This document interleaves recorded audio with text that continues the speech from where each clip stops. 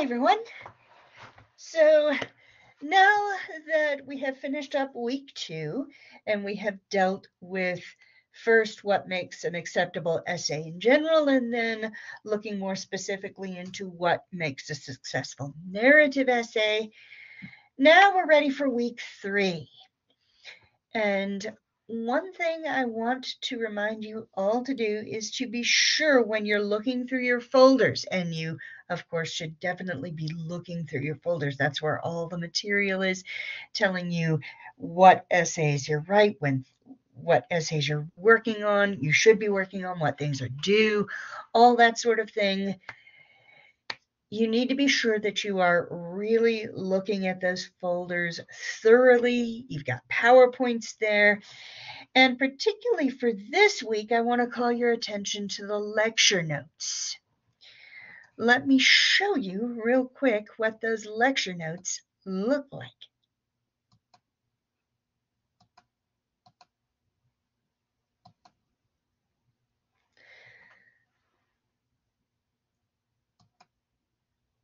Oh dear, sorry about that. Okay, let me do that again.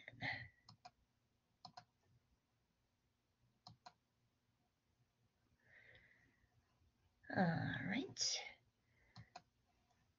Now,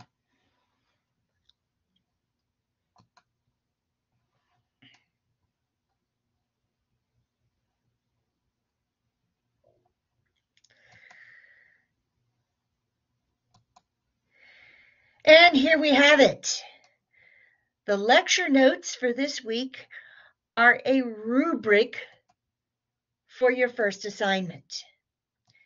They are the rubric for your narrative essay. Narrative essays, of course, have their own rubric, and you'll see a different rubric for future essays. But the one thing all of your major essays are going to have in common are the major areas in which they will be evaluated: content, style, organization, and grammar. So what does all that mean? What are we looking for when it comes to content, organization, style, and grammar? That's what the rubrics are for. They're to help you see what an ASA would look like, what characteristics would an ASA have, and a BSA, and so forth and so on. So please be sure, as you are working on your 4th essay, which is going to be due the Sunday of week 4, that you're thinking about that rubric. Also, readings. The readings this week in your St. Martin's Guide to Writing.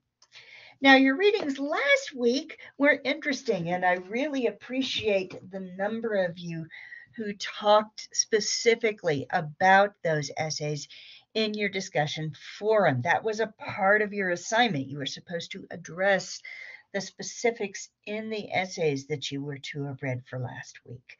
Some of you did that. Some of you didn't. So if you didn't because you haven't received your textbook in the mail yet, please be sure that you catch up when it finally does come in. But your readings for this week aren't quite as well. For this week, you're going to be getting into the boring parts of the chapter, which would include suggestions for how to come up with a topic, and suggestions for how to get started, what to do at your first stage, that you have, your brainstorming stage, and then your drafting stage, and then finally your revising stage. And the St. Martin's Guide does go into quite a bit of detail about each of those stages. You're going to want to skim this part because, well, it is a lot more boring than the actual essays. But just because it's boring doesn't mean it's not useful. You need to read this. You need to read it, make notes over it, and think about it, because it will help strengthen your essay writing, and it will also give you a good idea of how to get started and what procedure to follow. It does help to have a map. It's a lot easier to go from 0, not having anything, to completed essay if you have a plan to follow.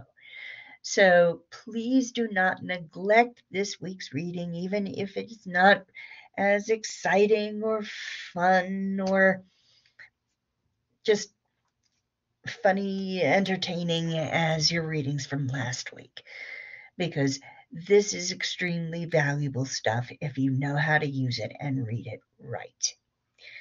So this week, you're going to be getting started on your narrative essay. And next week, although on Sunday you will be turning in your narrative essay, we're going to start talking. We're going to start looking into your next major essay. So be ready for that. Be ready to read a different set of essays and talk about that different set of essays in your discussion board for week 4. So please remember to complete your discussion board assignments, and also remember that you can email me, you can text me, you can ask me any questions you need to ask at any time. Thank you.